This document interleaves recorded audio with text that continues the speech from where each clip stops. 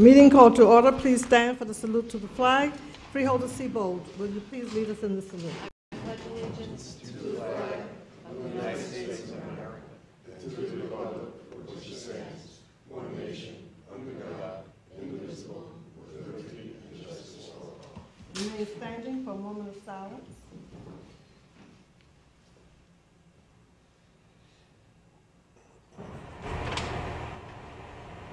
Thank you. Roll call, Madam Clerk. Freeholder Beasley, absent. Freeholder Bobadilla, absent. Freeholder Clark, absent. Freeholder Gill, absent. Freeholder Johnson. Present. Freeholder Luciano. Here. Freeholder Owens. Freeholder Vice President Seabold. Here. Freeholder President Watson. Present. Madam Clerk, I have before me certification from the clerk that this meeting is in compliance with the Open Public Meetings Act. Madam Clerk, for the record, Freeholder Carol Clark is present. Madam Clerk, are there any topics of discussion? Madam President, there are none. Okay, Madam Clerk, let's go to the public comment session.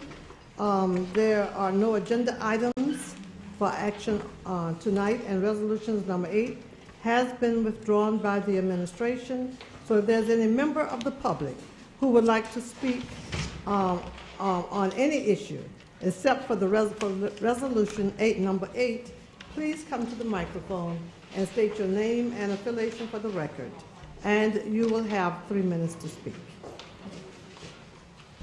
Good evening. Good evening. Cassandra Dock, P.O. Box 25331 North. Freeholder Rufus, I know that you were made aware of the issue at Westside Park. I'm told we're working on that.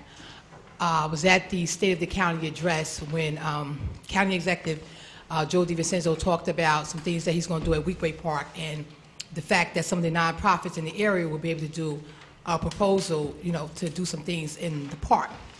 And I want to have that conversation with him, or you can have that conversation with him about doing the same things at Westside Park. Maybe what we should talk about, rather than patching up that clubhouse, maybe perhaps we need to knock it down and just renovate it, or do it something all new there.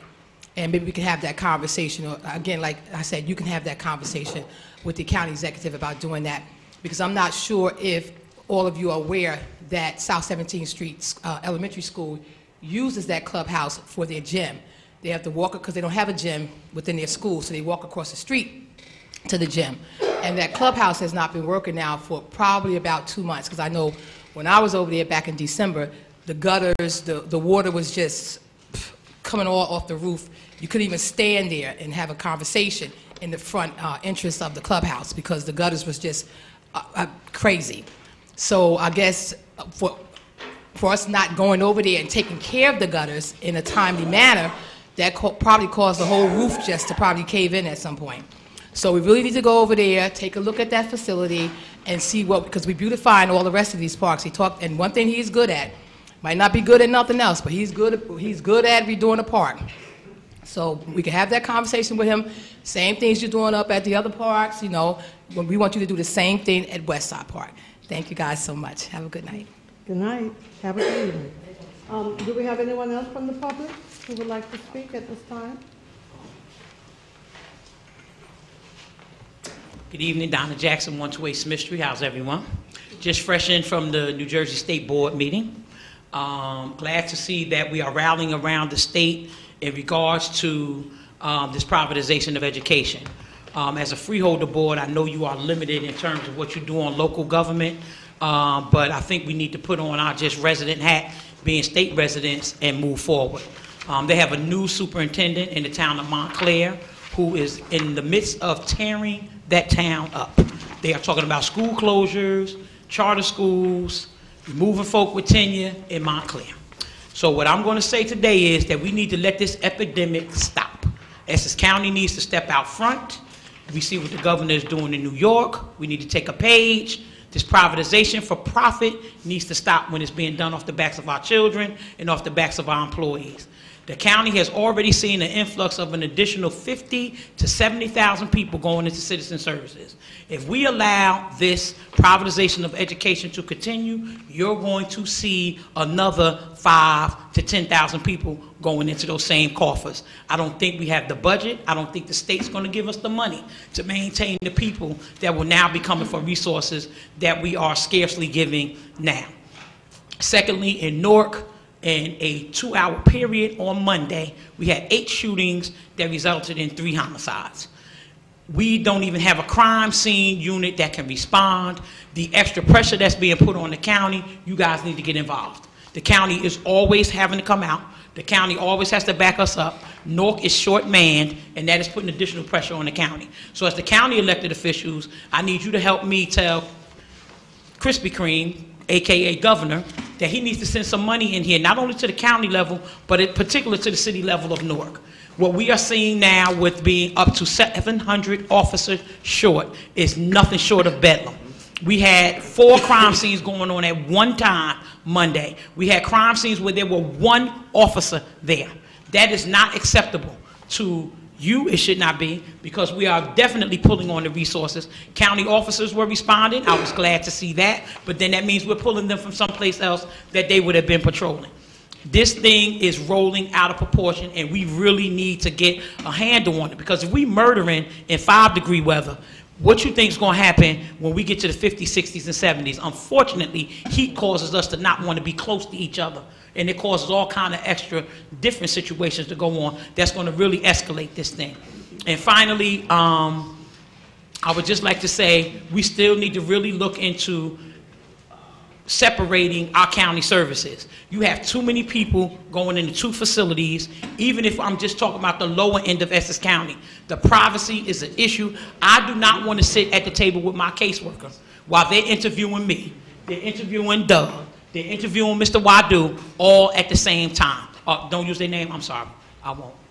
This young man and that young man. Let you know you have 30 seconds. Oh, okay. I thought you. Okay, I'm sorry. I didn't want to be personal names, but we don't need to be sitting at the table sharing Social Security information, birth date information, what my last food stamp payment was, telling me why Doug was sanctioned. I don't need to hear that. So we do need to talk about separation of services, making it more community oriented, and letting our officers be a little more friendly and inviting to people who come in for services, even if it's just food stamps. Thank you. Okay, and thank you for your comments. And as usual, do we have anyone else from the public who would like to speak? Do we have anyone else from the public? Anyone else from the public who would like to speak? They're coming? Okay.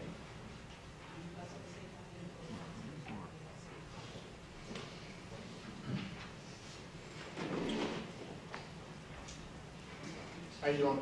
Good evening. Please state your name and affiliation for the record. I'm Jonathan Harris from Grassroots Emergency Overnight Warming Station.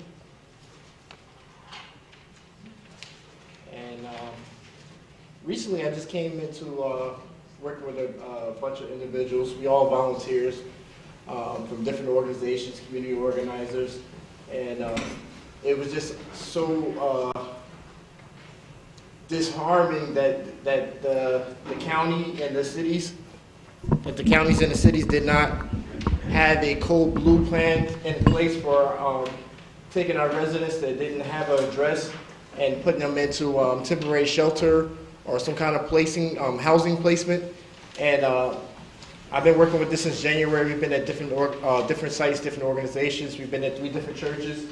We have been inside of 2 different organizations. We house about 25 to 35 different individuals.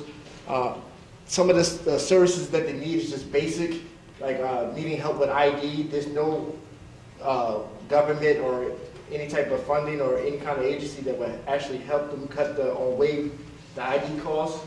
And it's just one simple thing that can keep them from getting housing. The state ID, county ID is not really worth much, in terms of getting employment and securing other things, but it's something that we have to do on the county level. I'm looking at different examples of Union County do what they call blue, but we don't have a plan in Essex County. That's the issue. We don't have a plan in Newark. We don't have a plan in Essex County. This is a big issue, and to take these people off the streets. And if we could house more, or if this money that the county has to house more individuals like this, there should be some building or something designated in between East Orange and Newark, all the property that Essex County owns, to house about, at least 100 individuals between Newark, Irvington, and Bloomfield, and another city, Montclair. That's part of Essex County that we need, to get them up. They sleep at Penn Station. We're not giving them social services. We have all these different agencies connected to city government and county government that they're not getting out here doing the resources. We need social workers out here. We need grief counselors, and just basic things that we can do. I'm doing it myself out of my own time and volunteering, but there's things that we can do right now as county officials, as municipal government officials, that we need to step up and do as well. All right? Okay. And thank you for your comments.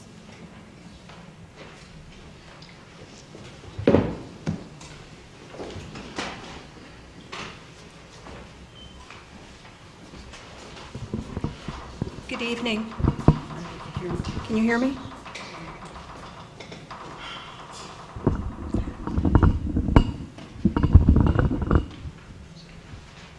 Is that good? Sure. Hi, my name is Karen Cook. I'm also involved with the Grassroots Warming Station. I'm from Union County, but I'm here tonight because I volunteer my time to the city of Newark. I'm a former Newark resident. I grew up here. I was raised in Vailsburg, and I love the city that I came from, so I give back to that community. My concern is for what we call, instead of homeless, the people with our neighbors without addresses. That's more respectful than calling them homeless. They need the services that should be provided by this county. The city of Newark had nothing for the residents during the extreme cold weather that we had. Our grassroots organization has been opening weeks on end, 3 days a week, sometimes 2 days a week, purely volunteer. I myself cannot be there for the overnight hours of our volunteers, but I've been cooking for them. We provide hot meals, desserts. I've been doing clothing collections. This is something, though, that as an individual, I don't mind doing. I feel it's my responsibility as someone in the community that can afford to do it. I'm fortunate if I don't have a lot of money, but I have a lot of my time that I can give. But as freeholders, as officials for the communities, you need to provide these services. Union County has the Code Blue service, where they alert the officials when weather is going to be below a certain temperature, and they do what they have to do to get the people without addresses into somewhere where they can be warm and comfortable and feel safe to sleep for the night. The times I were there to serve the meals that I prepared, the people were so wonderful. They were so thankful that they had somewhere they knew they could lay their head down at night and not worry about, was their few possessions going to be stolen? Were they going to be molested? Were they going to be harmed? They were comfortable, they were warm, they were fed. This county needs to do the same thing, and it shouldn't just be the volunteers. It's got to come from the officials for this county, for the cities, within your county. It's got to get done. We have to be responsible for the people that cannot do it for themselves. Thank you. And again, thank you for your comments. Do we have anyone else who would like to speak? Good evening, ladies and gentlemen. My name is Brett Morris, and I'm a 28-year-old current resident of Newark, New Jersey. I also represent the Grassroots. Would you like to leave your address, because we normally respond to the residents in writing? 128 South 8th Street, that's in Newark, New Jersey. Thank you.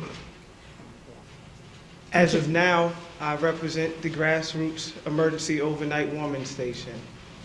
And it is an apolitical, informal group of volunteer residents who care about our neighbors with no address.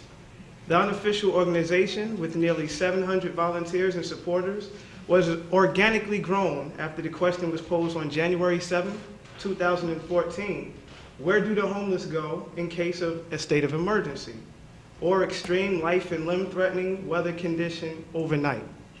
As soon as we learned that there were absolutely no provisions by the city of Newark, the county of Essex, nor the state of New Jersey, we sprung into action and opened our first of many overnight warming stations on January 15, 2014. We have opened in multiple churches, a nonprofit organization building, anywhere that would open the doors to us for this purpose. We are currently operating a campaign headquarters that has committed to making that space available for as long as the extreme weather continues. In the interim, we have reached out to every elected and appointed body known to us by mail, email, text, and phone calls. In most cases, there has been absolutely no response. A few people did call to say that they would look into it, quote unquote, but that was the extent and end of their response.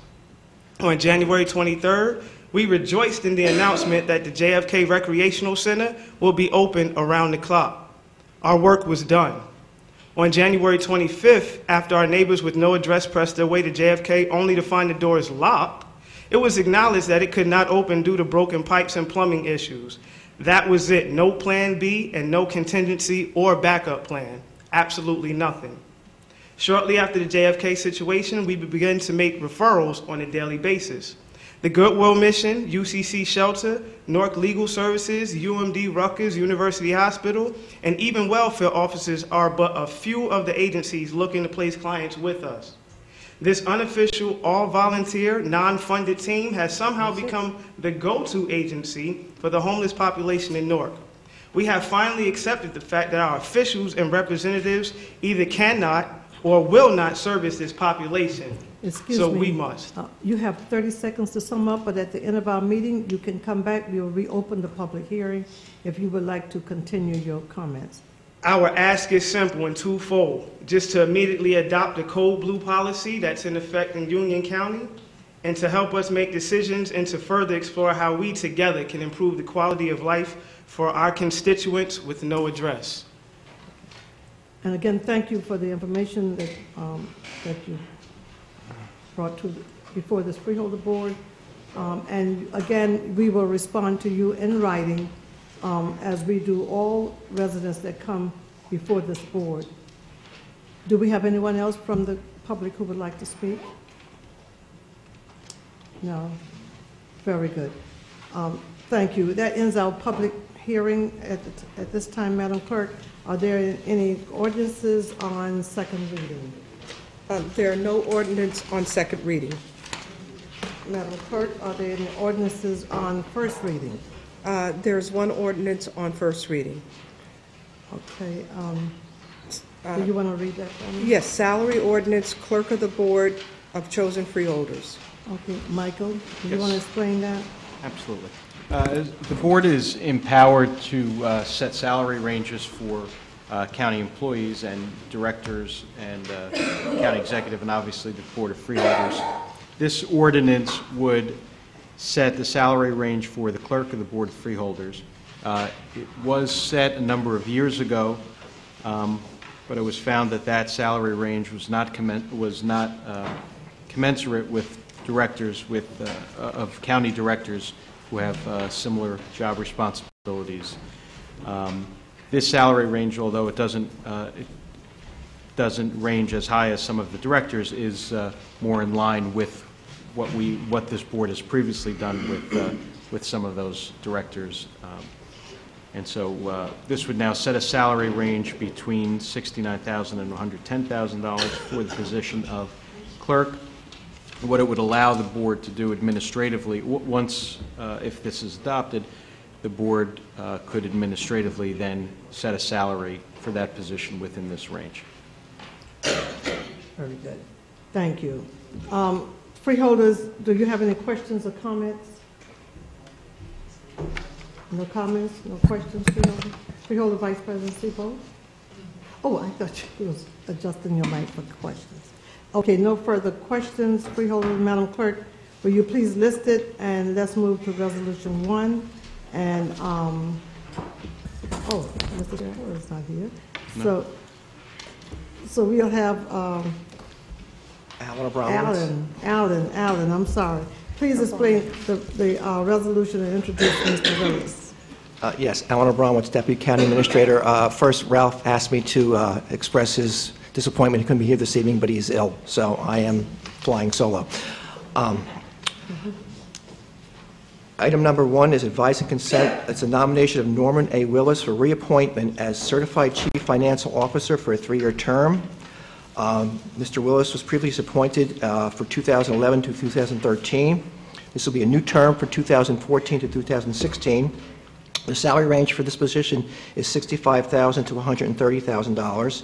Mr. Willis is a 32-year-plus employee of the County of Essex, and it is a state requirement that we have a certified chief financial officer, and that would come before this board for advice and consent. And Mr. Willis is here to answer any questions you have. Okay, we have Mr. Willis to come up so that, to make his statement, please. And Mr. Abramovich? Good afternoon. Good My name is afternoon. Norman A. Willis, Essex County Chief Financial Officer. I've been in this position for 3 years, and of the 32 years that I have worked for the County of Essex, these 3 years have went by very quick. But it seemed like only yesterday I was here for my appointment. I think in those 3 years, though, that I have served with the team that Essex County exec has established. We have made some positive gains. The bond rating is up, surplus is up, audit comments are down, audit adjustments are down, and just that, like as I say, I've been in public service for practically 39 years, and the last 3 years have been, very rewarding. And if reappointed, I will continue to serve the residents of Essex County to the best of my ability. And I'm open for any questions. Very good, thank you. Freeholders, do we have any questions for Mr. Willis? Freeholder Vice President Seabold. I have a statement, not a question. I see that you have an extensive background in finance, and I'm very pleased that you're willing to continue in this position, which you do so well. So thank you very much. Thank you. Additional comments, freeholders? Freeholder Clark. Freeholder Clark. Just to say thank you for your service, Norm. And look forward to continuing to work with you. Appreciate it. Thanks. Okay, additional comments, questions, freeholders? Okay, Mr. Willis, let me personally thank you for being here this evening and for your outstanding work on behalf of the county.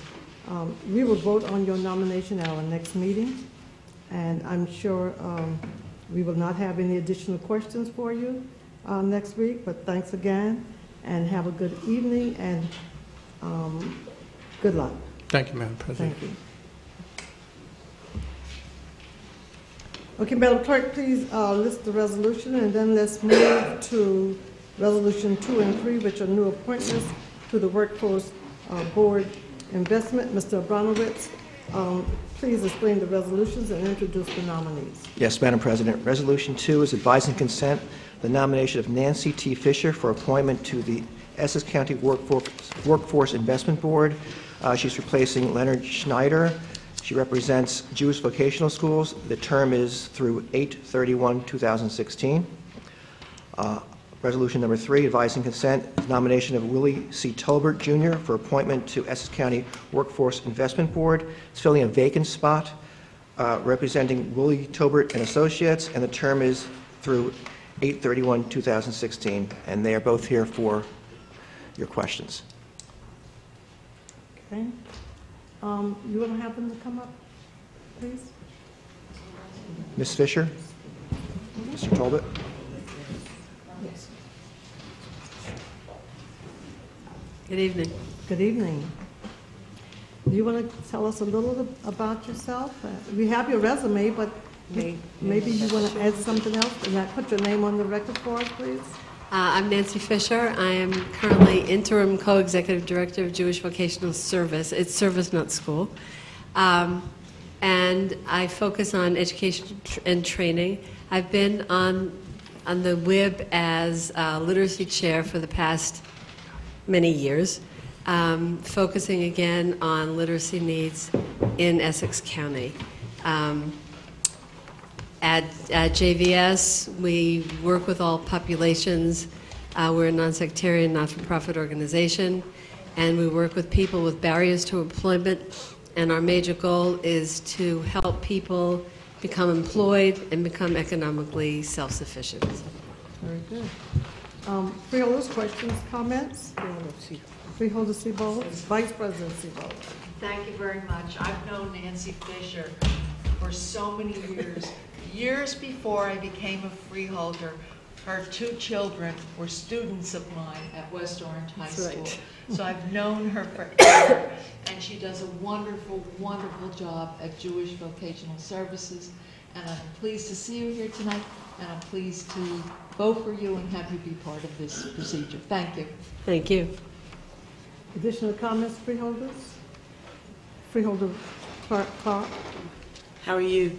The work that your resume indicates that you have extensive experience in literacy, and of course we all know that that unlocks the key to a lot of things. I believe it does. If folks can't read and communicate effectively, then they're not going to be able to do a whole lot of things. So thank you for your willingness to serve. Just one question, since you've been a part of the WIB for a while now? Yes, as literacy chair. Okay. How are we doing in terms of the job creation, in your opinion, and the balance that we need to have between industry, business, and social services programming? Are we where we need to be? Are there some things that we could probably, bolster to help us along? That's in your professional opinion.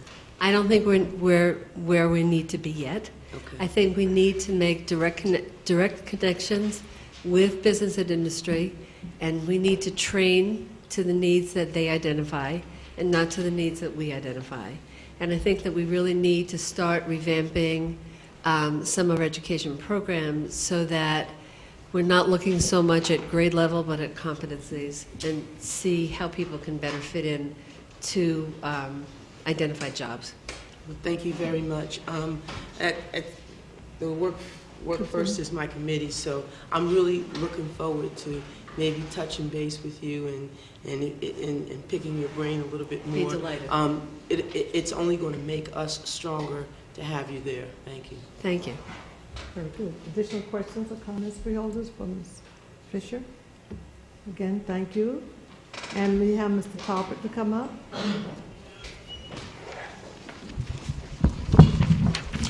Good evening. Good evening, Mr. My name is Willie Tolbert of Willie Tolbert and Associates, and I'm honored to have this opportunity to come before this august board. And just to tell you a little bit about myself, I guess, outside of my resume, I'm a product of the City of Newark and County of Essex for a number of years, and I look forward to participating in some of the initiatives and efforts, and perhaps even sharing some ideas that maybe enhance the great work that you're currently doing. I'm a certified mentor with the State of New Jersey Department of Corrections, wherein I serve as a mentor for those males that are being released out of prison to help provide some direction for them. I'm also heavily engaged in the community, where we do a lot of outreach through a nonprofit organization as well. Very good. Thank you. Freeholders, questions? Yes. Freeholder Johnson, I'll come back to you, Freeholder Vice President. Brother Talbert. Yes. It is indeed to see you here to take this position here with the county, because you have definitely in your years of being here showed some very, very exclusive direction to a lot of young men and women in the community, and some of them that I know of that have been through some of your tutelage. And it is great to have you here, and it's my pleasure to see you here applying for this position. We need people like yourself in these positions to help our citizens grow, because like you said, you're from Newark, I'm from Newark. We know the ills that's there in our urban cities like the Newark, East Orange, Irvington, and Oranges. And I'm glad you're putting your foot to the fire to help us with the situation at hand. Thank you very much. Thank you. Thank you. Freeholder Vice President Supos. Thank you very much. Your resume really shows that you have so many extensive degrees, and you have such a wonderful background. And I think it's a real, it's really good for the county that you are willing to serve on this board. So thank you so much, and thank you so much for giving your time. Thank you. Additional questions or comments? Freeholder Clark. Again, thank you, Mr. Tobin, for your willingness to serve. It's only going to make the board stronger to have you there. Looking at your business acumen, it'd be nice to see businesses such as yours actually doing business with the county. Mm-hmm. That would be good.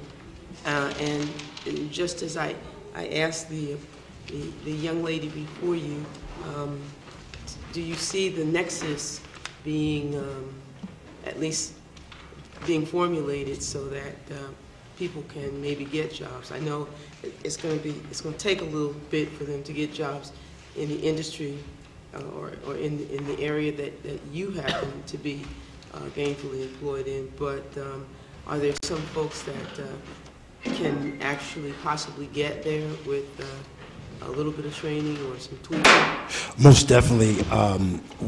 What I'm blessed to share as a response is that I have this philosophy that what I've learned in Egypt, I bring it to the kingdom, meaning what may have been excluded some, I've learned how to, through financial literacy, through showing them entrepreneur. I'm also a alumni of the state of New Jersey's ETI program, which is their entrepreneur training, and it's always been a passion of mine to address that particular concern. Thank you, sir. Yeah. Very good, thank you. Freeholder Owens.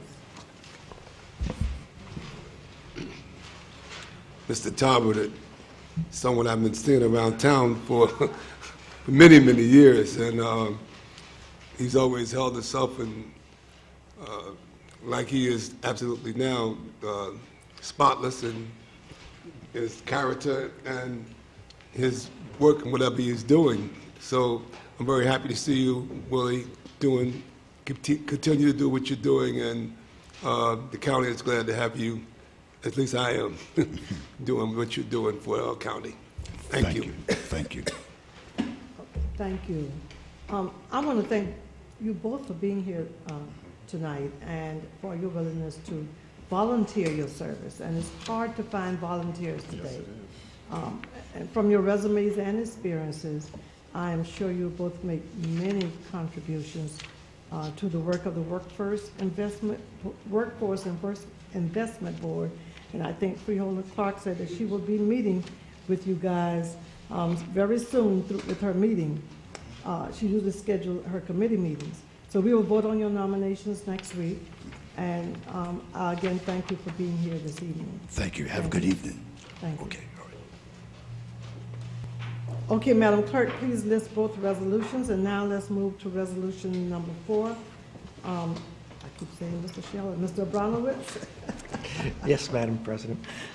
Resolution 4, Essex County Office of the Register of Deeds and Mortgages, contract with the First Community Development Corporation of New Jersey to provide janitorial services to be performed by disabled persons employed by a sheltered workshop. A 2-year agreement, January 1st, 2014 to December 31st, 2015, amount not to exceed $42,300. This is bid exempt. It was a vendors and nonprofit status. The amount for 2014 will be $21,000. For 2015, $21,300.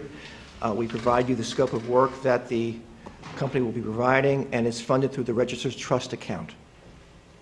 Okay, questions, comments, Freeholder? Excuse me. No questions, no comments? Madam President. Yes, Mr.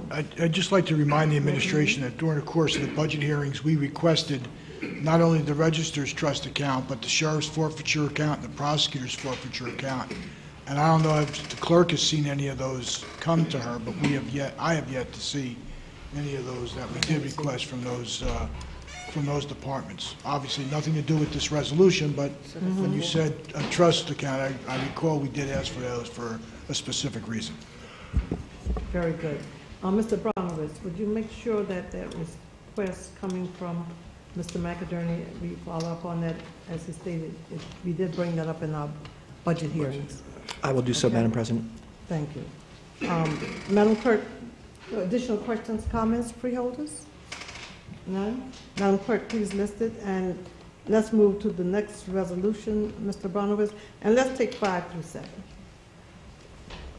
Resolution 5 is Office of the Prosecutors, a contract award to PV Corporation, the sole responsive and responsible bidder to furnish and deliver criminal investigation equipment and supplies via catalog discount. It's a 2-year agreement, amount not to exceed $75,000.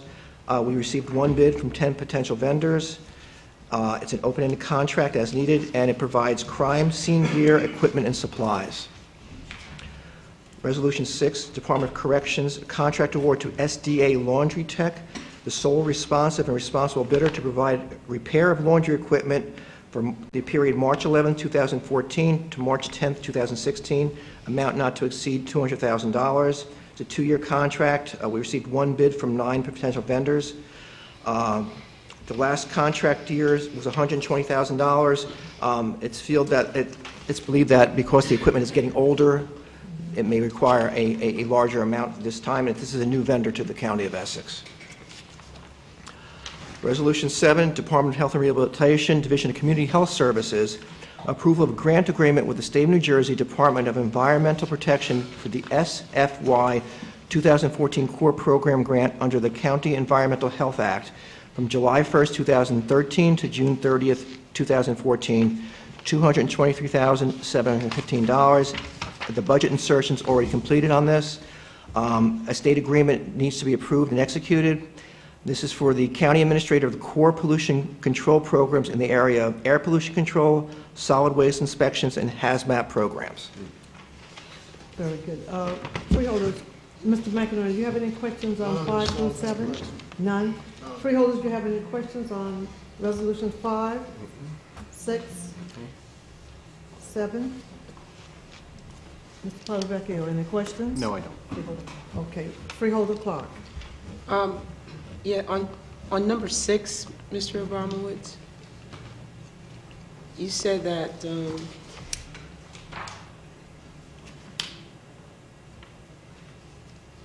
have we ever dealt with them before? This vendor's a new vendor. This is a new vendor? It's a new vendor, yes. What did we spend on this kind of service before? The last 2-year contracts were $120,000. 2-year contract was $120,000. Correct. So why are we spending on like $100,000 more on this 2-year contract? I'm sorry?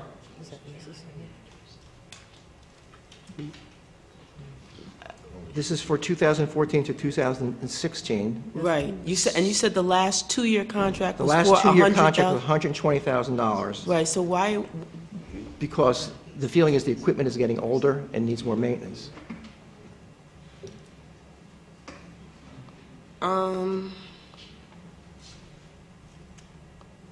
Did we even, the other company that we had didn't want to bid on it? This is the only bid we received from 9 potential vendors. Okay. Well, then if the equipment is that, how much of the 120 did we spend last year? Like in other words, we had it there, but did the equipment really break down? It may have not broken down. Through Madam President, that I would not know. I could get that information for you. Okay. May I ask, do we have the vendor here tonight? I believe we do not. We do not. And just so maybe that would be good if you bring to have the vendor come, Madam President. 100,000, and normally we bring the vendor in for contracts that we go over 100,000. And Just out of curiosity, Continue, Freeholder Clark, I'll come back to you, Freeholder Johnson. Thank you. where is this equipment? Is it in one location or several? This is the correction facility on Dreams Avenue. Okay. And about how old is the equipment? It'd be as old as the jail is, which is approximately 7 years old. Okay. All right. Okie dokie. Freeholder Johnson, and then Mr. McInerney, did I see your hand? Yes. Okay, as soon as Freeholder Johnson asks his question, I'll come back to you. Mr. Abramovich, I would like to put in a suggestion because we were paying $120,000 for a 2-year contract last year. Correct. Correct? For This 2-year year contract. is $200,000. I would like to make a suggestion. I think with $200,000, we should be able to renew the equipment and not have the problems that we're having. I think probably better to speak to the vendor to find out what the issues are with the information, with the equipment as is. Because we're spending $100,000 a year for them to sit back and repair them, and we don't know how many or what kind of repairs is going to be done. I would suggest if the equipment has been there as long as the facility itself, we need to look into renewing it. I am recommending that the vendor come so you can ask some questions and he can give you an idea of the type of repairs and how often he's repairing the machine. And I'm sure the administration then will take your suggestion. Thank you. Consider your concern. Thank you, Madam President. Do we have any additional questions, freeholders? Mr. McInerney? No, I'm good, thanks. I didn't see you look up again. Okay, no additional questions, no comments. Madam Clerk, we'll list 5, 6, and 7. Resolution 8 withdrawn by the administration. And we'll go with 9, 10, and 11. Mr. Abramowitz? Resolution 9, Department of Economic Development, Training and Employment, Division of Training and Employment, contract modification to the 2013 Matrix of Services Provider Agreements for Welfare to Work and Workforce Investment Act services, adding an aggregate amount not to exceed $19,785 to 5 service provider contracts. Increase the service provider contracts by exceeding the established achievement benchmarks and anticipated success rates. The 5 are Essex County College, La Casa de Don Pedro, Metropolitan Resurrection Learning Center, Program for Parents Academy, and Workforce Advantage. And I have Arlene Steinbacher here to explain if needed. Okay, Ms. Steinbacher, would you come to the microphone, please?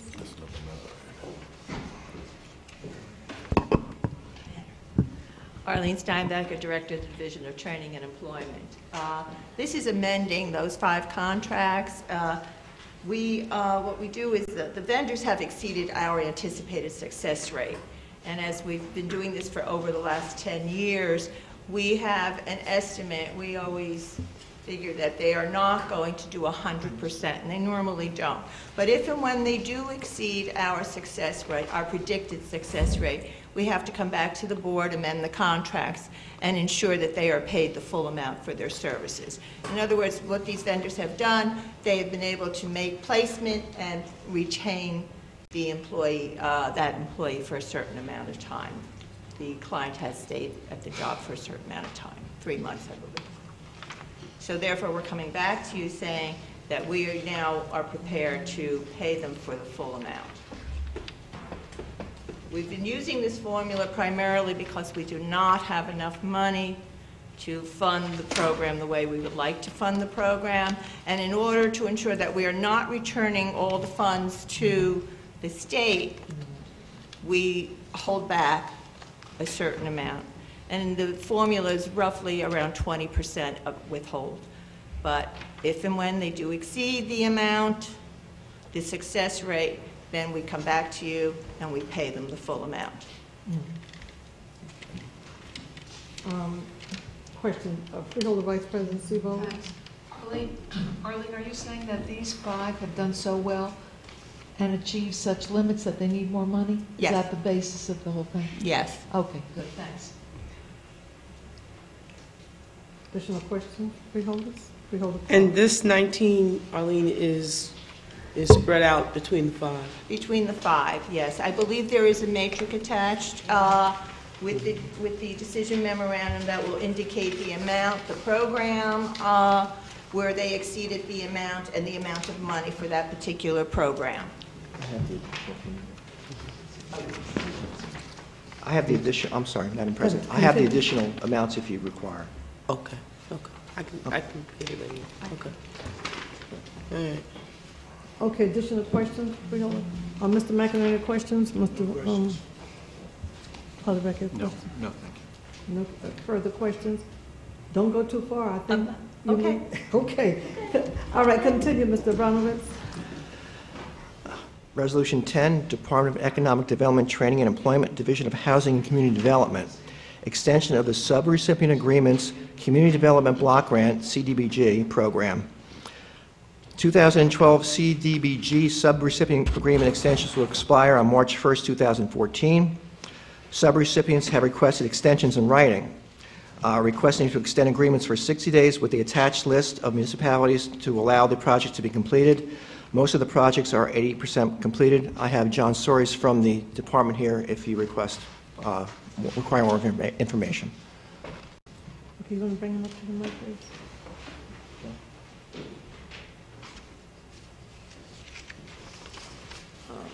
Your name for the record and your department again, please. John Soares, Division of Housing Community Development, Finance Coordinator. Do you want to just give us a little more information on this particular resolution? Okay, these are projects that were approved, and we're not adding any more money, we're just giving them extensions. The projects are between 80 and 95% done, but the problem is because of the weather, they're not able to finalize it. And we're hoping to give them 60 more days so we can get it finalized for them. Okay. Additional questions, freeholders, on Resolution 10, Freeholder Clark? Yeah, yeah, we're on 11? 10. We're on 10. We're on 10. 10. Mm-hmm. Okay.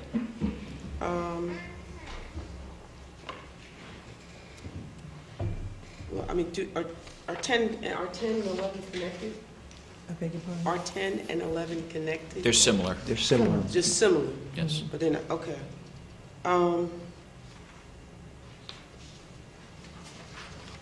Okay. So we're just basically extending ones that are already, they're already in queue, they're already in progress, they just need a little bit more time to complete. Correct. Okay. Okay, Freeholder Vice President Seabold? Thank you.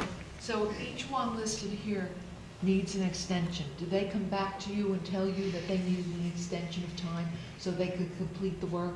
Yes, they must supply us with a letter. You know, it's got to be a written letter asking for the extension. Do they give you a reason why the work hasn't been completed? The overall reasons has been the weather. Because of the harsh winters, they haven't been able to be out there. All right, that explains it. Thank you. Okay, additional questions, freeholders? Under the introduction, you list 5 different areas. When we say homeless needs, would that have anything to do with the suggestion that came before the board early on by some of the residents? Because we have housing, rehab, counseling, public facilities, homeless needs, and then we have public improvements, public services. These are the categories. Right. Our program has various components. These are all basically public facilities and public improvements. And under the homeless needs, could you just elaborate on that a little? There's a component within our division of emergency services grant, but it's not part of the CDBG, that we do provide funds for to shelters.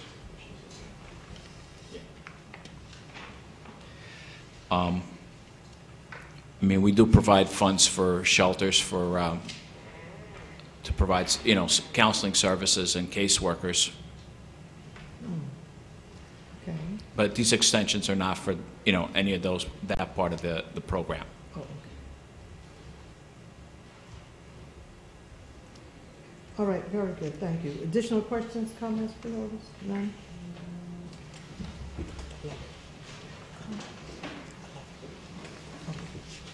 No additional questions, comments, freeholders? Okay, then we'll go to 11, Mr. Bartlett. Resolution 11, Department of Economic Development, Training and Employment, Division of Housing and Community Development, reinstatement and extension of sub-grant agreement with the City of Orange Township Community Development BOP Grant Program. Previously approved sub-recipient agreement with City of Orange Township. The library was to install energy-efficient gas boilers in the amount of $35,000. The library was closed for OSHA violations. The violations identified were abated on December 31st, 2013. The library was reopened on January 11, 2014. Now the City of Orange Township has requested a reinstatement of the agreement to extend the agreement also for 60 days to complete the project. And John can also answer any questions on this one as well. Okay. Freeholders? Freeholder Vice President Seabold. The library is open and running now, right? Even Now though it is, it's yes. closed for such a long time. Even though this work has to be complete, it involves an oil tank or something like that? It had to do with the furnace, yes, and all that work. The majority of the work has been done. But they can remain open. This will not shut the library down. Correct. They can remain open and functioning even though they need an extension. Yes. Okay, thanks. Okay, additional questions, freeholders? Freeholder Clark?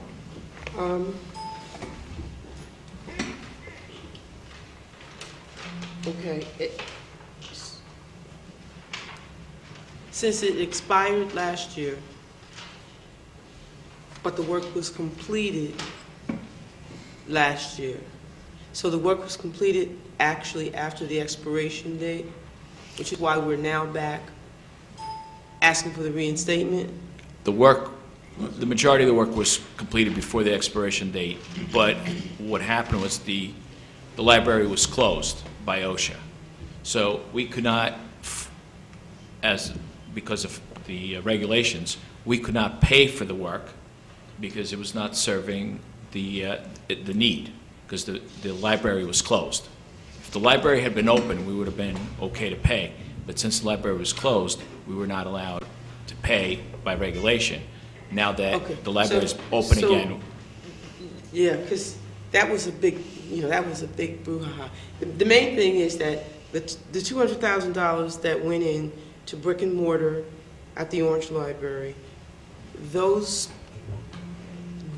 things that were paid for out of that were actually done, even though the library itself was not ready to be opened to the public yet.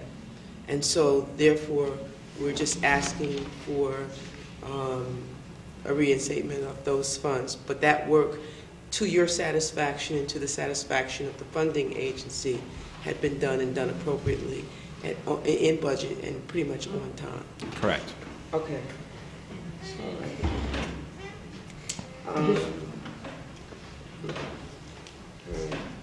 And now, basically, the funds are just being released to pay for what was already done. Yes, if it's approved. Okay. Freeholder Owens? Yes.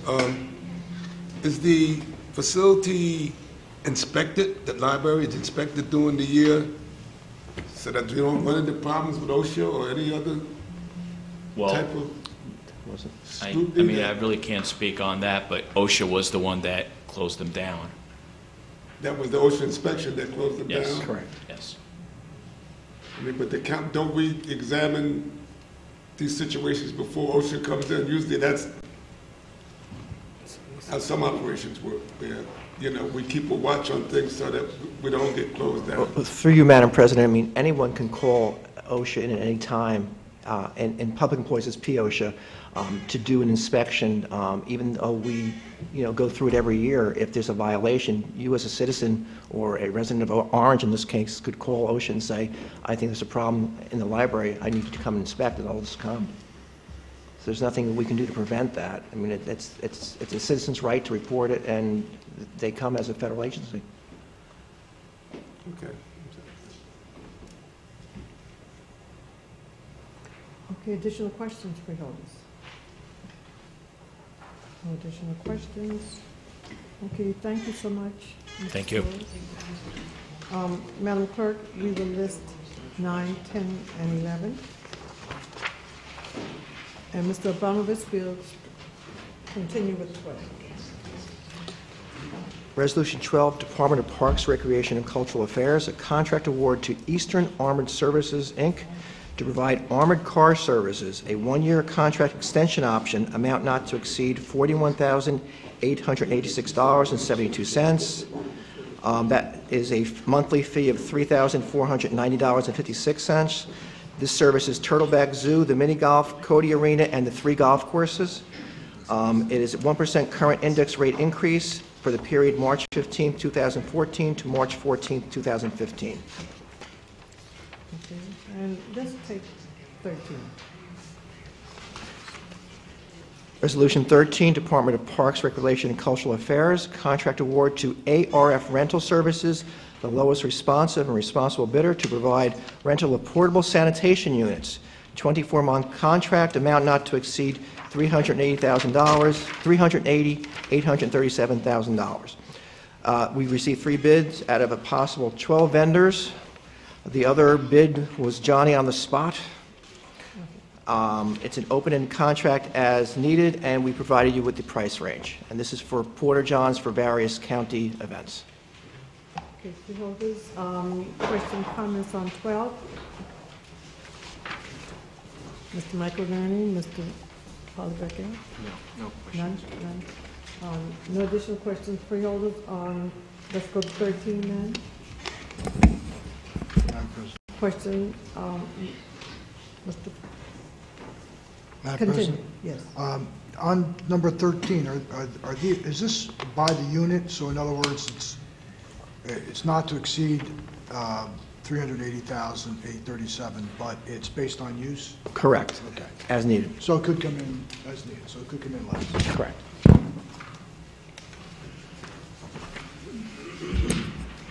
Additional questions, freeholders?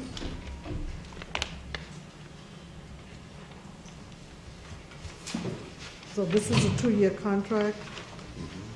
This is a 2-year contract. This is a 24-month contract, yes, Madam President, 2 years. Okay. And is this the same vendor that we had last year? No, it is not. Okay, did we, this vendor is the most, as we look at the most responsive and responsible bidder. That's correct, Madam President. Okay, additional questions, comments, freeholders? None? Okay, Madam Clerk, we'll list 12 and 13, and we'll go to Mr. Bonovich, we'll go to 14 and 15.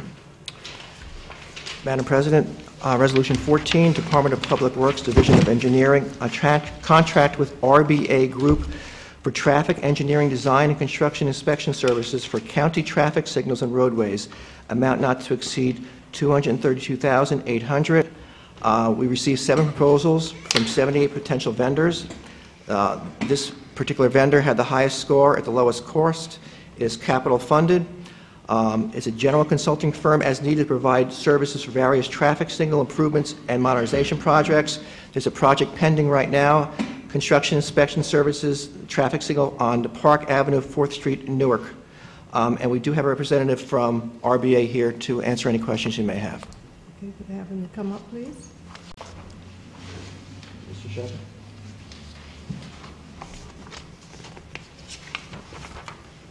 Good evening. Good evening. You state your name for the record. My name is Jeff Shepard with RBA. Okay, you want to tell us a little about your company? Sure. We're a diverse group of engineers, architects, and planners. We've been doing work for Essex County DPW for many years. I've been at RBA for over 16 years. I've been doing work consistently with them over that period of time. I personally like doing projects for Essex County. I grew up in South Orange, so I like coming back to the village and making some improvements. Okay, freeholders, questions, comments? Freeholder, Freeholder Luciano? Through you, Madam President, I'm just going to ask, excuse me a second, through the administrator, this contract,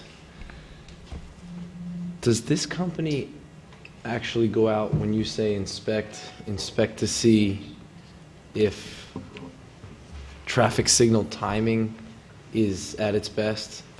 And the reason I say this is because I've been fielding some emails lately of some particular cases where residents seem to be truly concerned about, some of the timing of certain signals. So I was just wondering if this is the gentleman whose company goes out there, or if this is something we do in-house. This particular contract does include some signal timing optimizations. They were listed, the types of which intersections are involved for this particular contract. So there is some of that included, as well as new signal design, all of which have been previously listed by the county engineering. Okay. So most of this contract then is already spelled out as Correct. to what, okay. Correct. Yep. It's not like an open contract where they Exactly. could call you in and say, well, we need you in Roseland this week because there's an issue. Right. It's Okay. already listed. So then, again, through you, Madam President, then my follow-up question to that then is, if freeholders are fielding some questions from the general public concerning certain issues like that, how do we address that? Or who do we address that to, and who takes care of that and who handles it? The Department of Engineering, I would call the director. You want to report a complaint from the stockholder about the lights? Right. I'm sorry, from the residents about the lights? Right. Then I would think you could either call the administration and let Ralph know, and then he would then in turn contact the individual from engineering.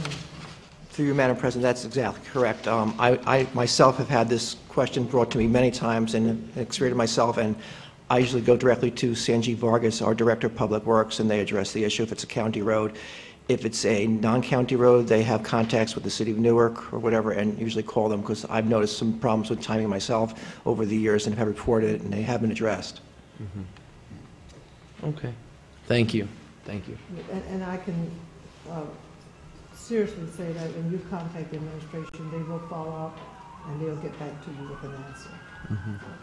Freeholder Vice President. In regards to what we're discussing, I want to bring up a very difficult situation. I brought it up when we had the budget hearings, and Sanjay said he would take care of it with Newark, and apparently he did, but nothing's been done about West Market Street, and it's really very, very bad. I drive it every day myself. So you know. Yes, and First Street's not much better. No, no, and that's all Newark. Yeah. Can we get something done? Freeholder, I will try again to... Thank you. It needs it very badly. Okay, additional questions, freeholders? Freeholder Clark?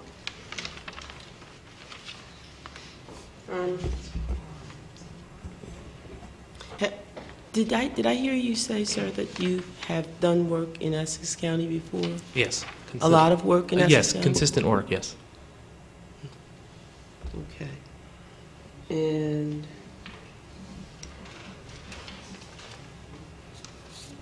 it's pretty much, from what I can see here, it's going to be on an as-needed basis, the contract. Actually, the contract has,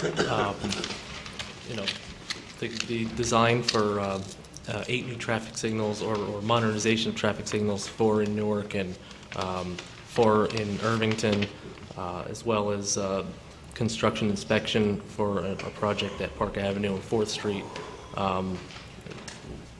Northfield Avenue, we're going to modernize the synchronization of traffic signals. So it's not as needed. These are the listed items that we are going to address. Okay, because I'm just going by what I'm reading from the February and it said that the work is going to be performed, you know, as they issue you a task order. But you're saying that you already know what the tasks are that you're going to be issued these work orders Correct, for. yes. And you already know, so the county already knows exactly how much that's going to cost. Exactly. That's what we bid on. How many people work for your company? Overall, I'd say maybe 125. Do you have any African Americans working for your company? Yes. Or women or Yes. Latinos? Oh, yes. We have any working on this project? We will have a female Mhm. and a Filipino. Mm. Okay. Okay. Okay, but you do have people Absolutely. working for your company? Absolutely. Okay. Thank you very much.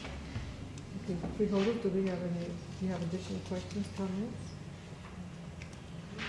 None? Okay, thank you so much for the Thank you for your time. information. You want to continue, Mr. Abramovich, and let's take 15? Resolution 15, Department of Administration and Finance, Office of Purchasing, contract award to TMB ATM Group, the sole responsible and responsive bidder to provide ATM Mac machines for Essex County, March 27, 2014 to March 26, 2016. The revenue to the county will be $10,808. This is the one bid we received from 11 potential vendors. This is for ATM machines at the Hall of Records, the Veterans Courthouse, the Correctional Facility, and the Hospital Center. We had a contract with PNC, and the revenue we received from them was $11,489.35, but they did not bid. Okay, Freeholder, question, comments? And Freeholder Clark? Alan, is anybody here from the company? I'm sorry, Freeholder? Is anyone here from the company? I don't believe so. I'm flying solo this evening. Just out of curiosity, perhaps you know, because you may have been intimately involved with this particular, since the county's going to, this will be a revenue generator, what kind of, let me just get right to my point. Are the fees that are going to be charged at this particular kiosk going to be predatory? I have no idea what the amount, I can find out the amount of the fee. I understand what you're saying. That would, because PNC, my vote will be contingent upon that. Okay? I understand That's that, important to me. Because PNC, which had our payroll, did not charge a fee if you had a PNC account, obviously. I don't know what they're charging right here. I will find that out for you. Please. Thank you. Okay. Additional questions, comments? And Mr. Brown, did you get that information to the board by the next meeting? Yes, Madam President. Okay. Additional questions, comments, Freeholders? None? Okay, Madam Clerk, your list 14 and 15. Mr. McInerney, you didn't have any? I have no. What about you? No, no Right. questions. Thank you. Okay. All right, let's continue. We'll move to resolutions 16 through 35 and 37 and 39 through 39. Madam President, Yes, Freeholder Johnson. I'd like to be, with their permission, added on to 16 through 20 and 26 through 29. 16 through 20 Yes. And 26 through 29. and 26 through 29. I see no problem with that. You have no problem. Very good. Okay, do we have any other comments from freeholders on commendations, resolutions? Okay, Madam Clerk, your list resolutions. Any questions, comments, or any additions to the resolution? None? We'll Madam President. list 16, yes? May I be added with your resolution? Number 37? Okay, for the record, number 37. You haven't gotten it. We didn't get, okay, I didn't get that, but I'll remember that, and we'll add you. Yes, I did. We got that. Oh, we did? I did, yeah, I included that. I Okay. said 37 through 39. Yep. Yes, I did. Yep. Sorry, Madam President. Okay, So that's that'd be Johnson and Vice President Sebo. Vice President Sebo, yes. You have that? Okay. Okay, do we have any other freeholders that would like to be added to any of the commendation resolutions? If none, then Madam Clerk, you will list resolutions 16 through 35 and 37 through 39. Madam President? Yes. I took a look, just going back, referring back to one of Freeholder Clark's questions on number 15, Resolution 15. Okay. Freeholder Clark, I took a look inside the bid specs on that, the ATM resolution. On the specs, it said the vendor may charge a reasonable fee to customers for using the machine, but such fee is not to exceed $2 per transaction. No fee increases or changes shall be acceptable throughout the contract period. So that's built into the specs. You may still want to, that's the county specs, just to make sure that the vendor will comply with that. $2 fee is the cap. Okay. At least per our specs. All righty. We'll continue freeholders, and Mr. Polyvecchio, you want to let's take Resolution 36.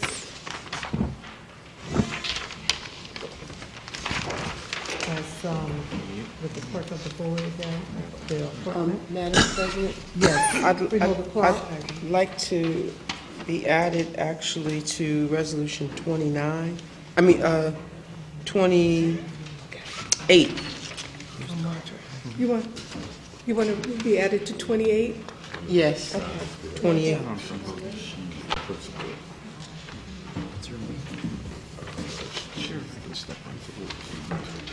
I didn't hear that, Freeholder Clark. I asked to be added to number 28. Okay. And that was the only one? Yes. Okay. All righty, let's move then to Resolution 36. And Michael? Sure, I can handle that. Resolution 36 is a resolution appointing or reappointing Deborah Davis Ford to serve as clerk of the Essex County Board of Chosen Freeholders. This appointment would be for a term of 3 years pursuant to state statute and as well as our code of the County of Essex. I don't think I need to say much about Deborah. She has been serving in the role of clerk since 2009, and this would simply be exactly what it says it is, a reappointment for that period of time. And since we have our county court in order, now we're doing things the way it should be done. So I say it again? I said the county code, when we voted on it and it's up to date now, we're doing things accordingly to the code. Okay.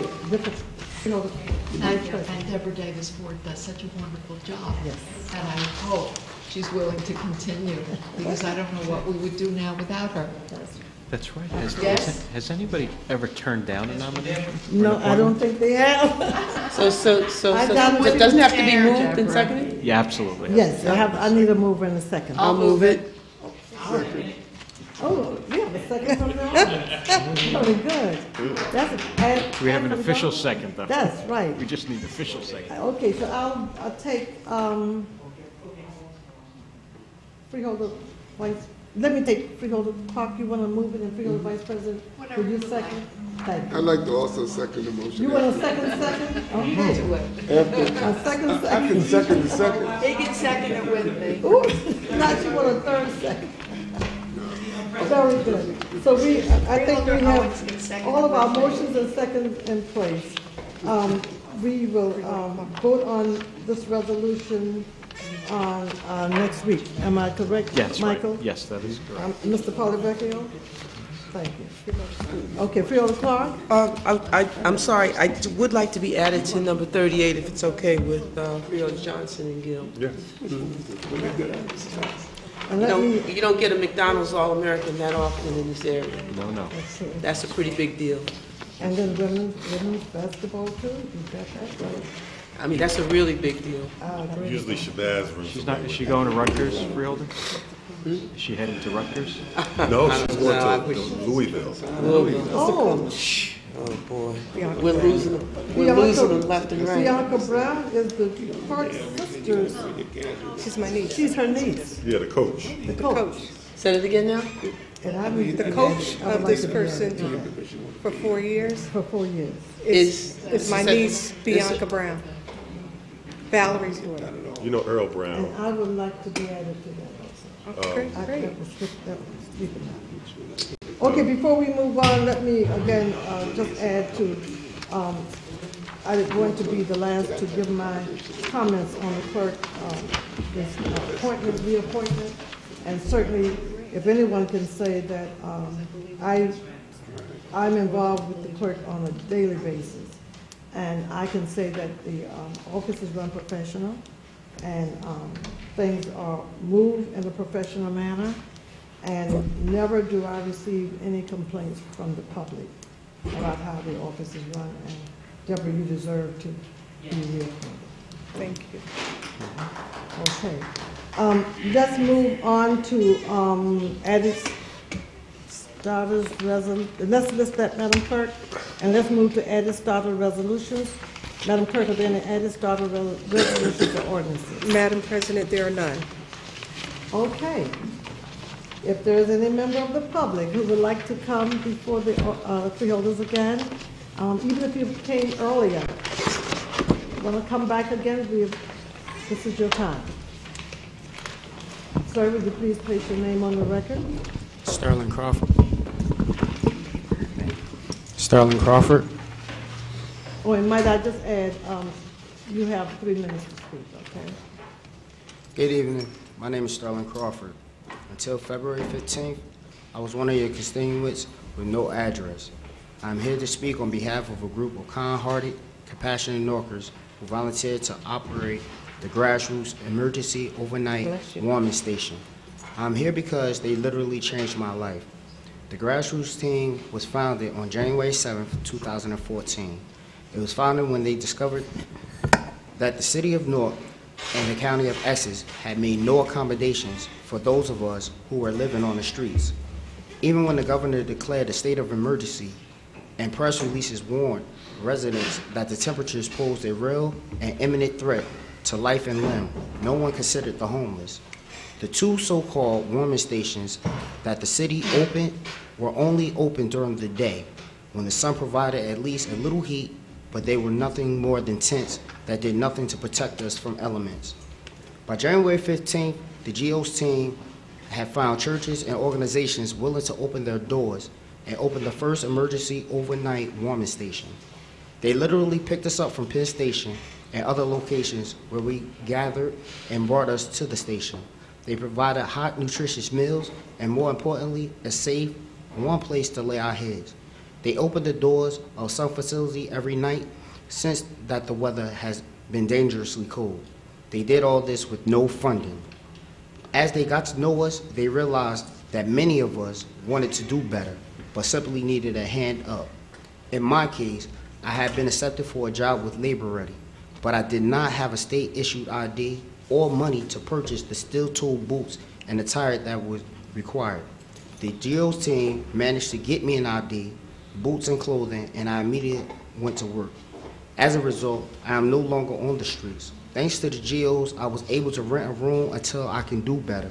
Now I go back to volunteer at the warming stations to give back, pay it forward, and help those who are still in need. Finally, I hope that my story will encourage you to support this team of compassionate people who give freely of their time, their skills, and even their own money to help your constituents, who they like to call the neighbors with no address. The way I see it, they are doing your job. And the very least you can do is acknowledge and support them. The Grassroots Emergency Overnight Warming Station is a political, informal group of volunteer residents who care about our neighbors with no addresses.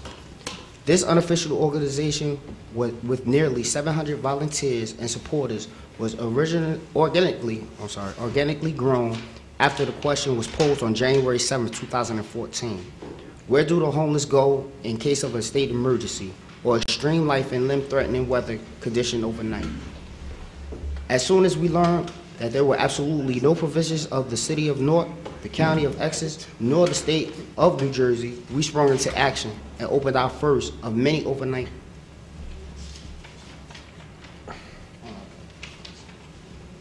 I normally cut you off if I would say that you have 30 seconds. Okay. But you telling a life story is totally a little different, and I hope my colleagues will bear with me for us to continue to hear your story. No problem. Continue. Through your chair, Madam President, will you grant a meeting with the grassroots team and all your county stakeholders to address this matter? I'm done. Thank you. What we will do, we will respond. Do you have an address at this time? At this present time? So we can respond to you in writing? Yes. Okay.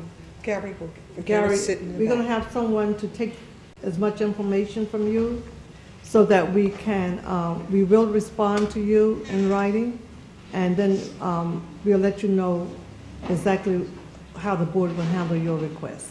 Okay, no problem. Okay, thank you so much, and to hear that sometimes everybody out there that's homeless is not homeless because it's at their will, it's because they did not have the opportunity to get that hands up that you mentioned.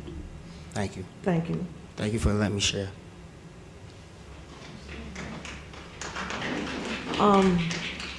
Do we have anyone else who would like to speak at this time?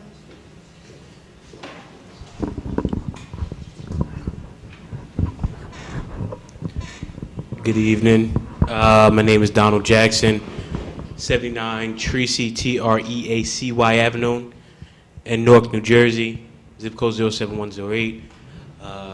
Right now, currently, candidate for Newark Public Schools Board of Education, and I come here tonight off the heels of coming from our State Board of Education meeting down in Trenton, New Jersey, where I, along with teachers, former teachers, parents, and community stakeholders throughout the entire state of New Jersey, came out and spoke against not only the Common Core, but the over-testing of our children and the privatization of our schools. And I have a few things to talk about tonight, but I'm going to keep it very brief and keep it, keep that short. I forgot to warn you, you have 3 minutes. Right, definitely understand. I don't know if you all are aware. Unfortunately, I'm not going to attest to your understanding or even commitment here. But what I will say is, it's past time for talking. The residents of Newark, particularly the residents here in the county, are tired of empty campaign slogans and promises and no-shows. Particularly with the Newark Public Schools, which is now going to be the testing site for the entire state for what works and doesn't work as far as classroom procedures and curriculum guidelines. It is time for us to be aware of the problems. As you all know, that here in Newark that we have our One Newark enrollment that's trying to close Newark Public Schools to co-locate, relocate with charter schools and renewed schools. And this process was not even thought of with the input of students, teachers, and community stakeholders. Someone just randomly came out the blue and came up with a solution to save our schools. Our dear superintendent has now sent a letter saying that she won't come to any more board meetings or work with community people or students or parents because our monthly school board meetings are a little rambunctious for her. I mention this to you all tonight because we need all hands on deck, as Ms. Dock would say. It's time for all of us to come out and get involved because the last right that we have as American citizens have to a free and public education is under attack here in the state of New Jersey and, quite frankly, the United States of America. So my name's Donald Jackson again. My address is 79 Tracy Avenue, Treacy, Newark, New Jersey. Any questions, comments, concerns? I don't know if you all are on the community text list from Ms. Doc, because she will definitely update you on upcoming meetings and events. But it is time for us to really get involved because we are at a state of emergency. And to leave that note and to go on to the crime piece, I came. 30 seconds, you're going to have to. Yep, understood. I'm going to wrap up. 30 seconds. Going to wrap up really quickly. Not too long ago, I came before this board and I mentioned some issues that I was having, not understanding what I was sent when I brought to this board about the recent carjackings and the homicides. I was sent a letter stating that the Sheriff's Department sent letters out to automakers about creating new technologies to not steal cars. I don't know if my point was, I think what I said wasn't understood by this body. All right. When I mentioned the crime rate, Excuse me, your time is up. You have 30 seconds. I gave you a few minutes extra. A few seconds extra, but yes. Okay, thank you. Yes, but thank you so much. And we hear you. We hear you, and we will respond to you. Okay? Thank you. Do we have anyone else from the public who would like to speak?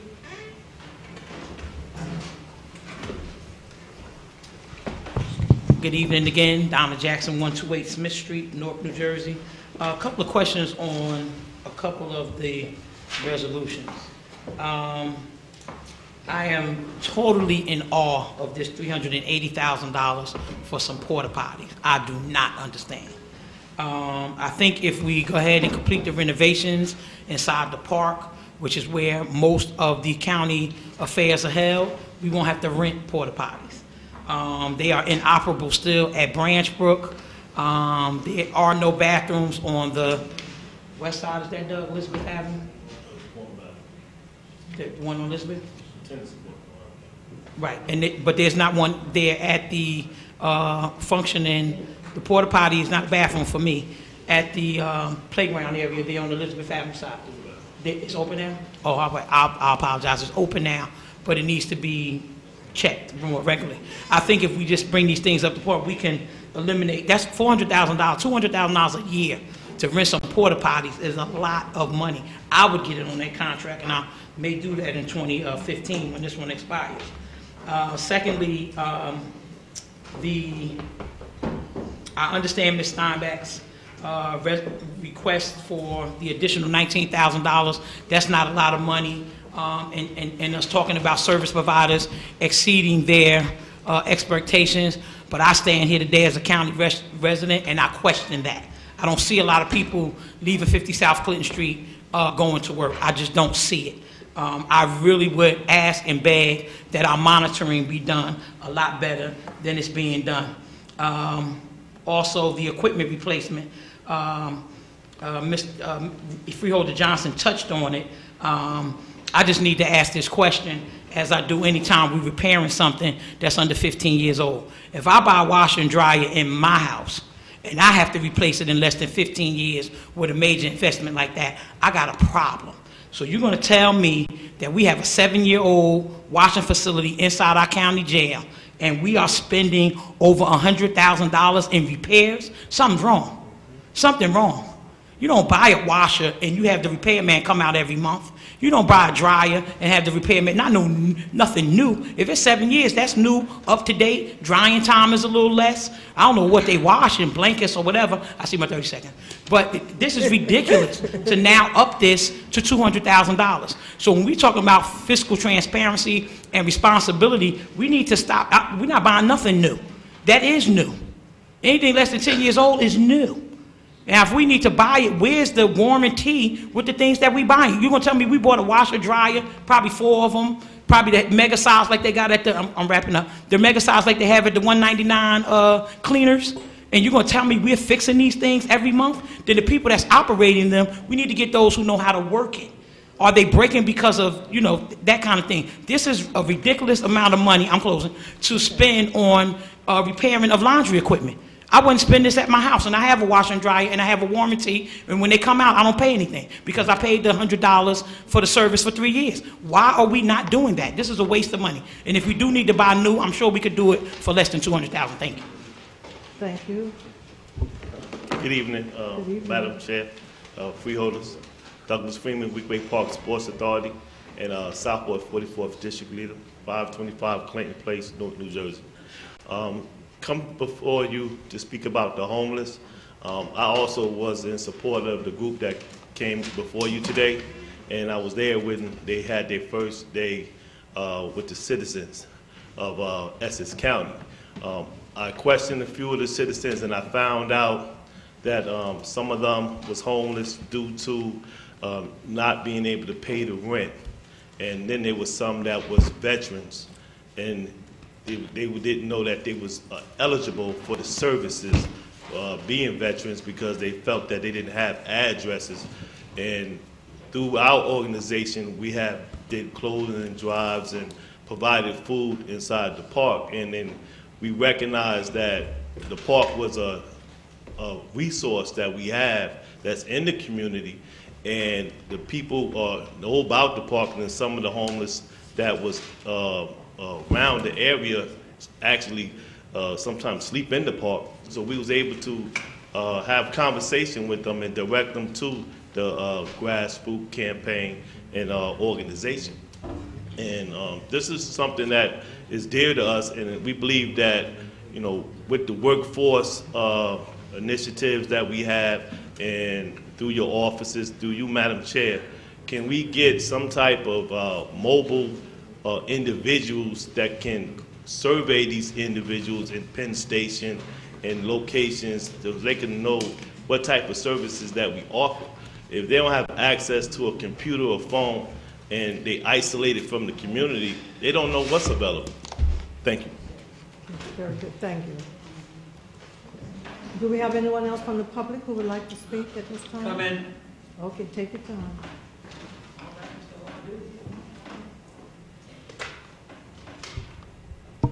Ed Wadu, citizen, 340 Thomas Boulevard. Although I'm not there, if you send me a letter, Madam Chairman, I won't get it. I haven't been home in 3 months. I'm staying with my daughter so I can recoup. But what I want to say, that Mr. Chinella is out ill, and we have a meeting tomorrow at 10 o'clock. The Weequahic Park Conservancy is meeting with our regular meeting with the county. And 2 of our guests, it should be, I hope it's in, is Dan Savanti and Sheriff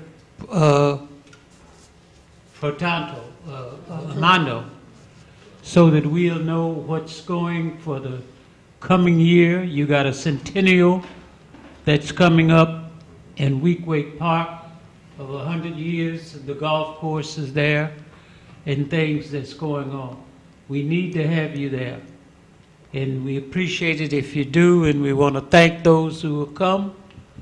But Mr. Chinella is out ill, and we're hoping that Mr. Savanti and the sheriff has their invitation to be there. We thank you. Thank you. And Mr. Abranowitz, I'm sure that someone will be there to represent Mr. Chia. Yes, Madam President, I'm sure there'll be someone there. Yes, very good. If not Ralph, I'm not sure of his condition, but. Oh, I'm sorry. That's okay. Continue. Cassandra Dock, P.O. Box 25331, Newark. I wish some of the volunteers from the warming station had stayed here because it just came to my attention moments after they left. But since Doug is here, Doug can transfer the information to them, and I'll also transfer it to them, too. It's good that they're doing that. That's a great thing for the warming station. Of course, I have concerns because it's at one of our mayoral candidates' headquarters, Shavar Jeffries. The only thing I'm not understanding is Shavar Jeffries is his headquarters. He's the lead person on this ticket. Anibal Ramos is also a part of this ticket, who at one time was over all our services here, and who is probably soon to come back and be over those services again. So I'm just not understanding, like, when that meeting take place, make sure it takes place with him there, because they can ask him directly about the services that they need for the people with no address. He can take care of all that. So again, you know, I'll tell Debbie that. I wasn't thinking about it when she was here, but I'll tell Ms. Dean that. I'll tell Jonathan that. And Doug's here, so I don't have to tell him. But this was what I need to be said to them. Thanks. Thank you. Do we have anyone else from the public who would like to speak or make a comment? Okay, for those of you who are not familiar with the process, as I stated earlier, all of your concerns, your questions will be answered, and you will receive a response from this board within the week. Okay? And again, thank you for your comments and your concerns. Okay, let's move with the, Madam Clerk, let's move to other business and freeholders. Do we have any additional business? Any business, freeholder clerk? Yes, I actually wanted to bring you up to speed on something, Madam President. Prior to getting here tonight, I actually went to the Essex County Educators legislative dinner. And one of the things that was being discussed there was what was happening in Newark and in Montclair. And we had legislators there from the Essex County area. Our State Senator Rice, Assemblywoman Jaycee, Assemblywoman Oliver, Assemblyman Caputo, and Senator Gill, and all spoke about what was happening with the evaluations that were kind of being put upon districts, and also this, what seems to be a move afoot to actually destabilize public schools in favor of charter schools. And so it is indeed something that is happening, and it's something that is on people's radar screen. I don't know how we might give voice to that, but I do know that we have a current sitting public school teacher who is amongst our colleagues. And I know as a former public school teacher, and I won't be so presumptuous as to speak for Madam Vice President, but also a former public school teacher, the last thing we want to see is our public schools destabilized. We're doing, I think, a pretty good job with our vocational schools here in Essex County, and they are public schools. They're not private or charter. So we don't want to see anything happen that is going to hurt or destabilize public schools.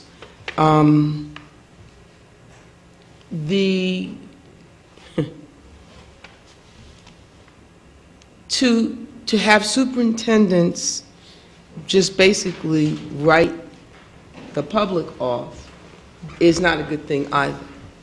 And one of the questions that occurred at tonight's meeting was about what the state legislators were going to do to fight to restore local control back to various entities.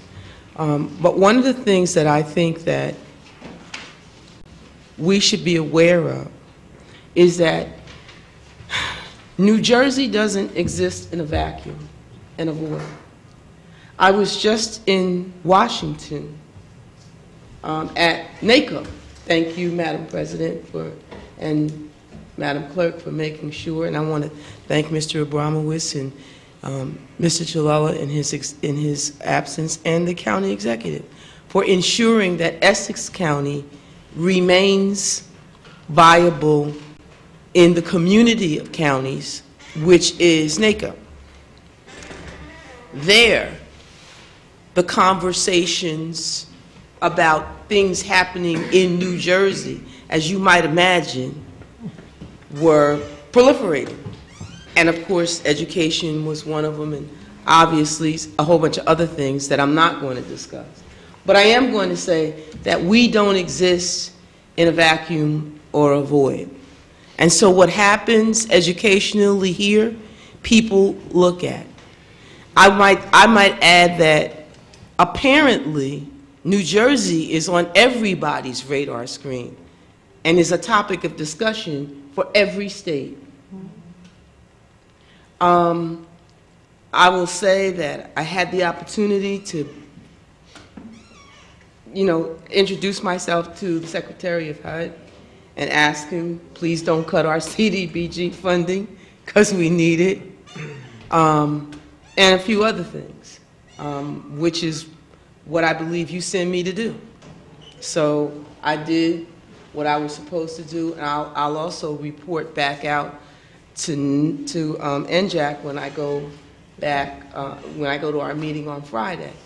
But just understand that we don't exist in a vacuum or a void. And Essex County, being the second or the third largest county in the state of New Jersey, definitely is on people's radar screen.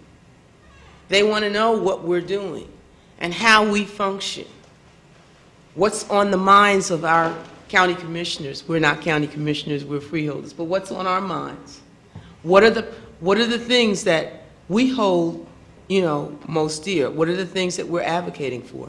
So I would say we need to advocate for, by letter, to the State Board of Education that, we really want to support our local districts, Newark and Montclair. Montclair's been doing swell for a long time.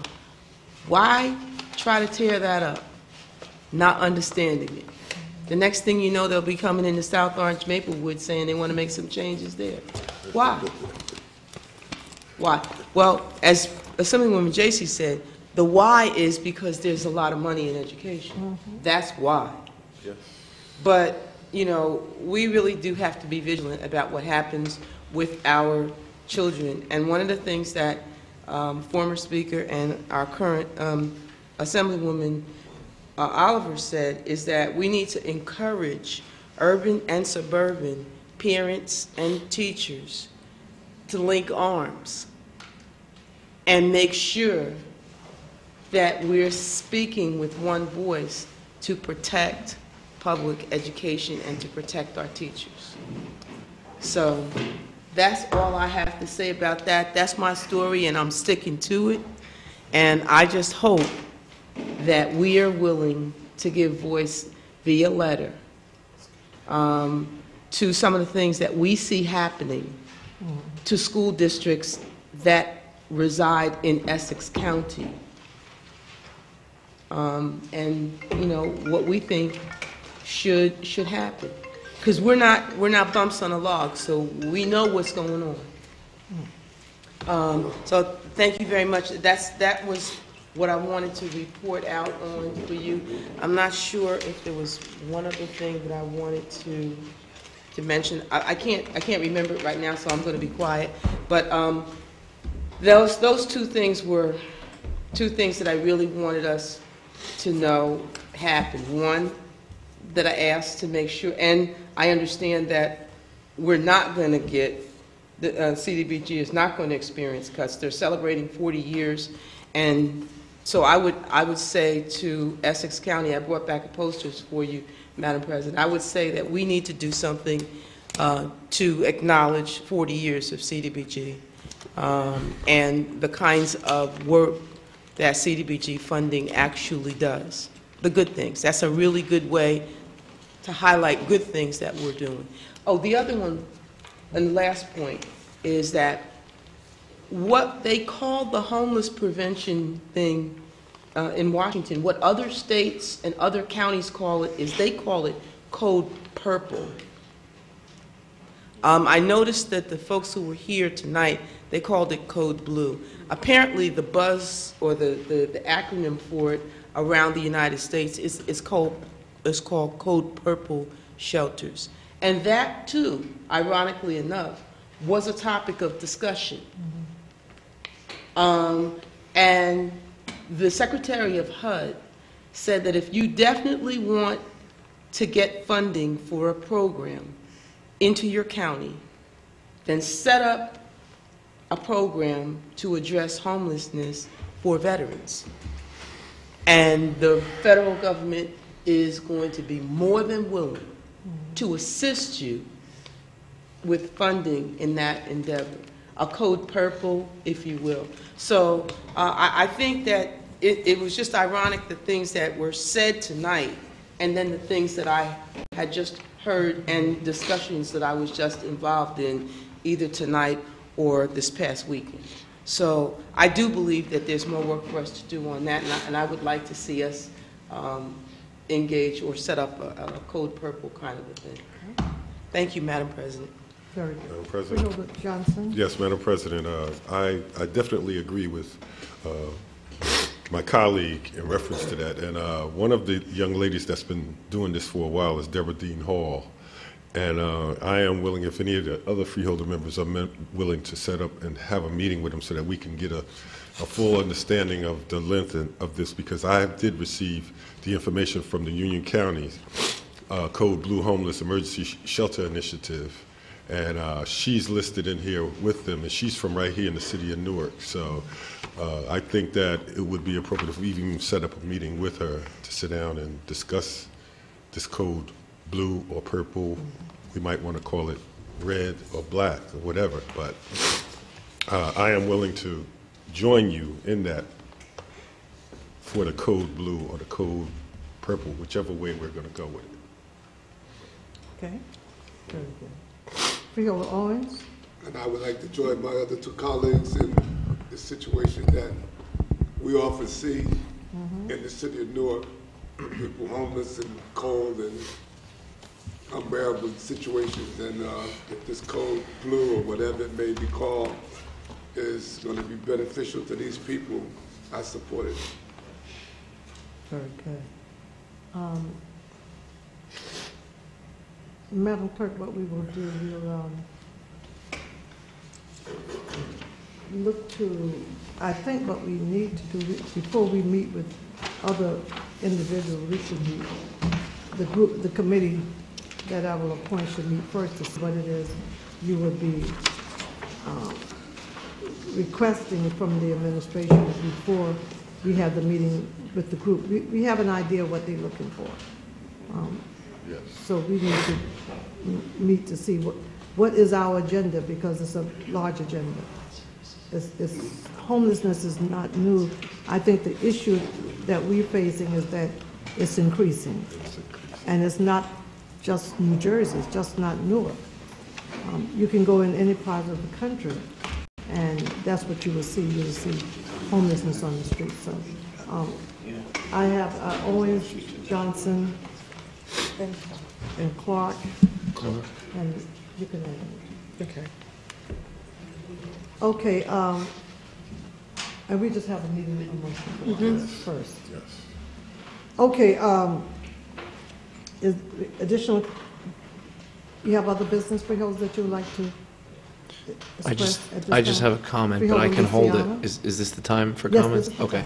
time. Just an additional comment, because it's untraditional of us to have a freeholder celebration on a night that's not a freeholder meeting, but this month, actually tomorrow, Freeholder Gill and I, with the help of our clerk and our staff, will be hosting Irish American Heritage Celebration here at the Hall of Records.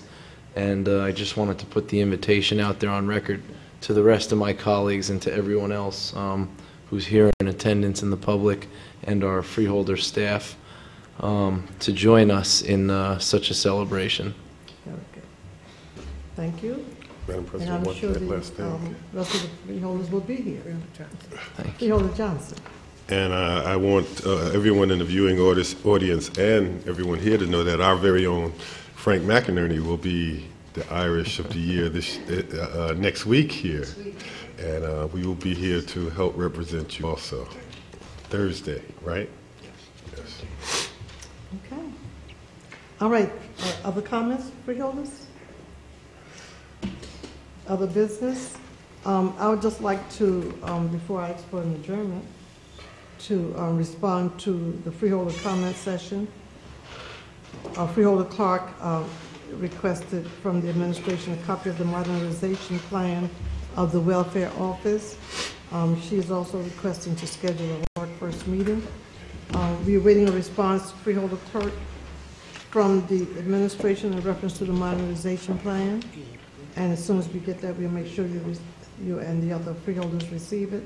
And also the clerk is working on securing a date for your workforce meeting for the year 2014.